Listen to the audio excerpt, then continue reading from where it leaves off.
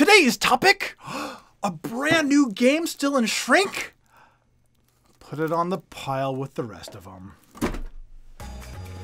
Welcome to another episode of TABLEscraps, in which we present a topic related to tabletop gaming and then have a brief conversation about it with the live audience. Let's not waste any more time listening to this weird intro music. Let's get right into today's discussion.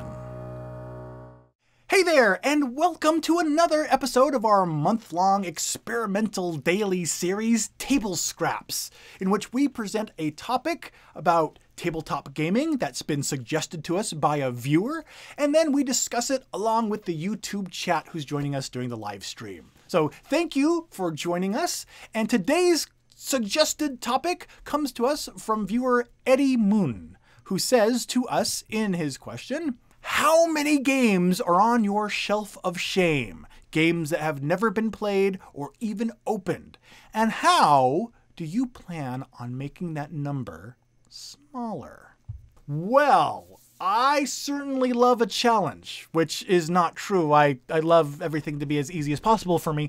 But you have presented me with a challenge that I will tackle head on and truthfully and as honestly as possible in this episode.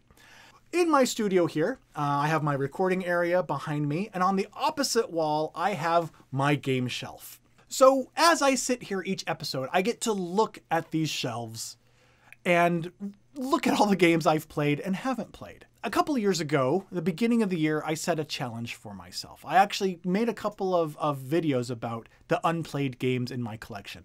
And at any one time, to be honest, I would say almost 60% of my collection was unplayed. And that's what spurred me to create the video, was to kind of throw down the gauntlet for myself to play a lot of these games.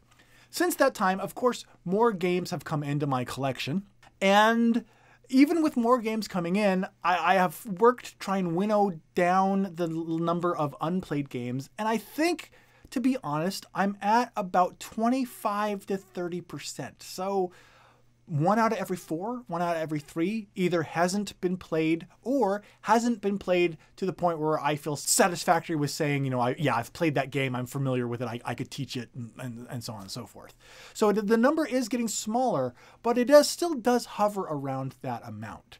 So I'm curious, streaming chat, how this percentage compares. Now, actually, there's another part of this too. 25%. Now, if I had 4 games and only one of them was unplayed, that wouldn't be that bad.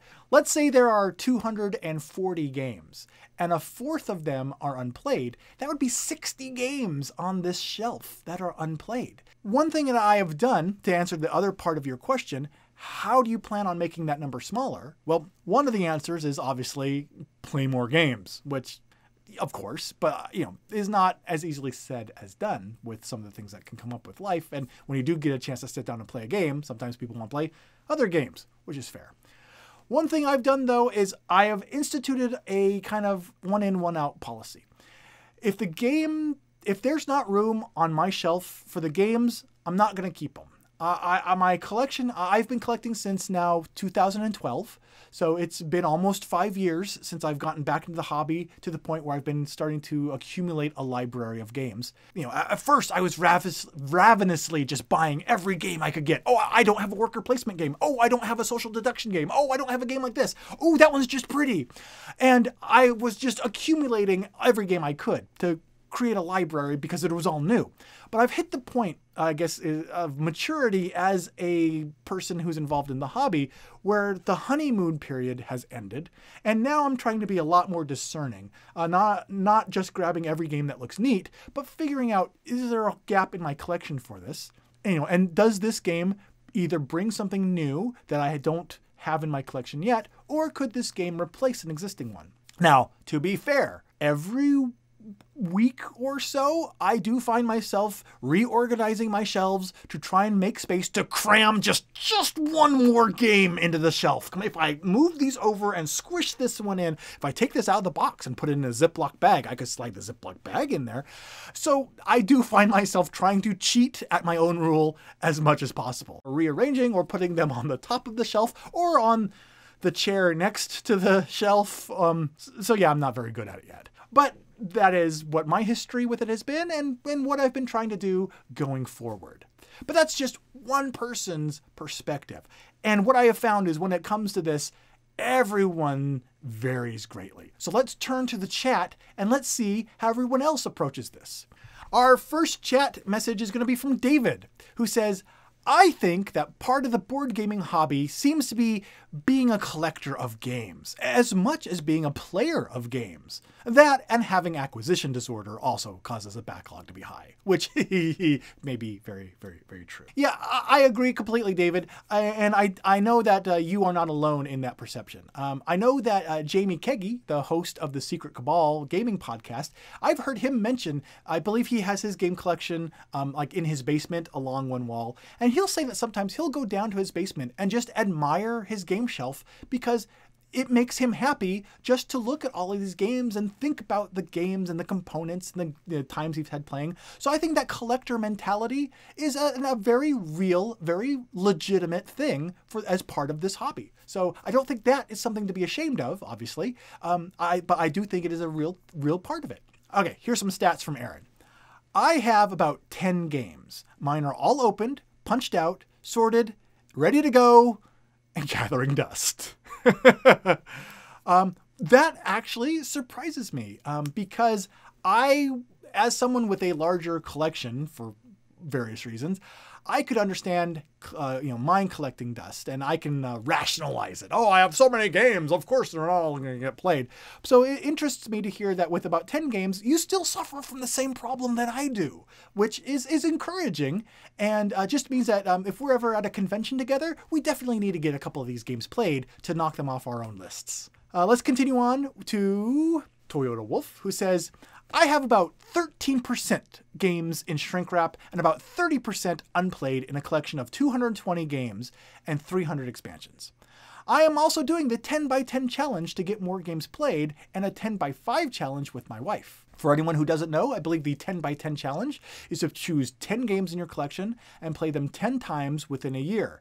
I'm also very surprised to see, Toyota, you and I sound like we have a very similar sized game collection and a very similar percentage of unplayed games. So that's actually very interesting to hear. I wonder if that's an anomaly or if that's kind of a correlation that would continue as we get a larger data sample. So let's find out. Gil mentions, I have about 160 games, but I'm still an immature, new to the hobby gamer. But I just can't help myself. How to know when it's time to stop? Is there any? How do you not get drawn into the pretty things on Kickstarter? Oh, Gil, that is bringing back so many memories. And I think that, those were questions that I actually struggled with myself. I remember watching the Dice Tower, right when Tom got about to the point where he started having his one in, one out policy and would say, I'm not adding any more games to my collection. This is the size it's going to be. And at that point, I was still new enough in the hobby. I was like, what? How could you even say that? How would you not want to accumulate more games and bring them in? And over the next couple of years or so, I have slowly kind of come to that point as well. And so, Gil, I think that change in attitude is something that as you continue to be in the hobby and continue to be someone who's managing a board game collection, I think it will come naturally after a while. It's not something that needs to be forced or even I think should be forced. Some people never hit that point, but that's what they want. And if that's the kind of collection they want, that's absolutely fine. But if you are concerned about it, I wouldn't be, because again, I think it will just be a natural progression as your time in the hobby increases. As time goes by, let me know if and how that changes for you. Sam joins us to say the shelf of shame concept is in opposition to our desire to play games deeply. New games need to prove their way into the library, which means we choose to keep games unplayed until their time. Oh, that is poignant. And I'm really glad that you shared that comment, Sam, because I like that. I agree. That actually makes me feel less apprehensive about my unplayed games in my collection, because that's the first comment that I've really seen that takes the opposite tactic to this problem. Usually it's shelf of shame. Oh, I got to get these games played. Oh man, I'm so bad for having unplayed games in my collection. I'm wasting money. Oh, it's embarrassing. But to say, no, these games are more like a fine wine. You need to find the right place, the right time. And instead of barreling through them, enjoy them. If you have a game you're playing that you really enjoy, keep playing it. Don't worry about the other games that aren't played yet. That attitude is a little bit refreshing because it's different than the norm that I've heard, and I really appreciate it. And you just added a new wrinkle to my brain, a new thought that I'm going to keep in the back of my mind as I go through and look at my shelf of shame and approach it with this new attitude. So thank you, Sam. Kabuki Kid mentions, my biggest shelf of shame issue is usually play length. The big, epic, long games are the ones that take ages to get played. There's also a few of them that I'm lazy and I'm not reading the rules for them yet. I didn't quite read your question the way it was written, but hopefully I got the idea across. Yes, that has been my experience as well.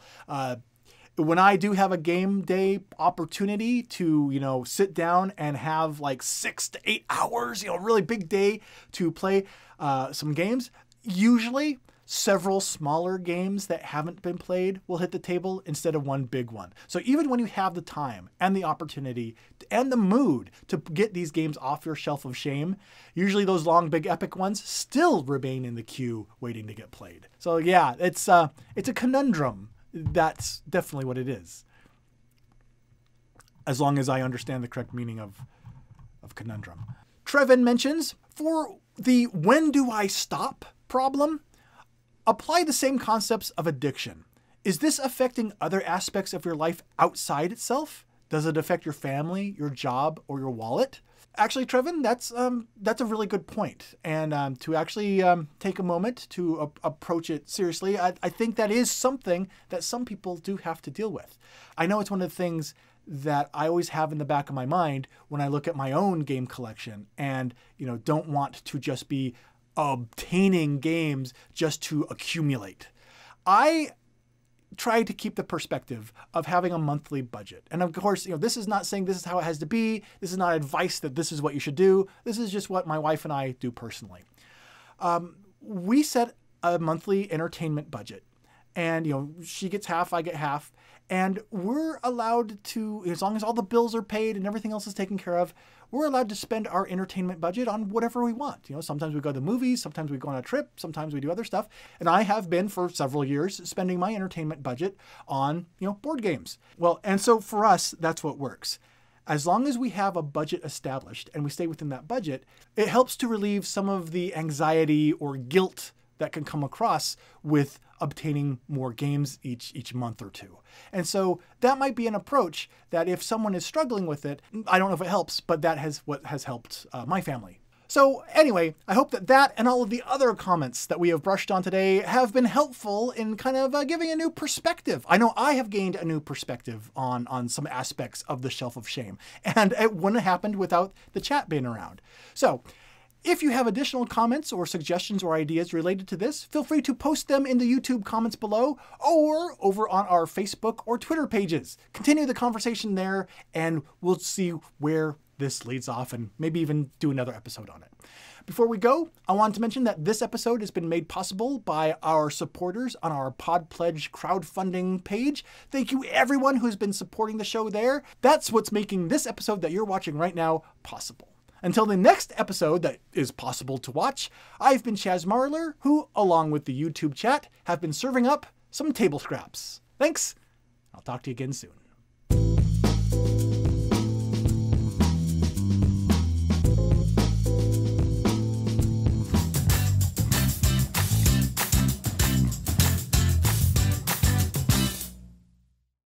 Okay, and then we'll have the intro music. If it is, say it is, oh no, math, not math, because I'd like to know. I'd also like to pronounce it correctly.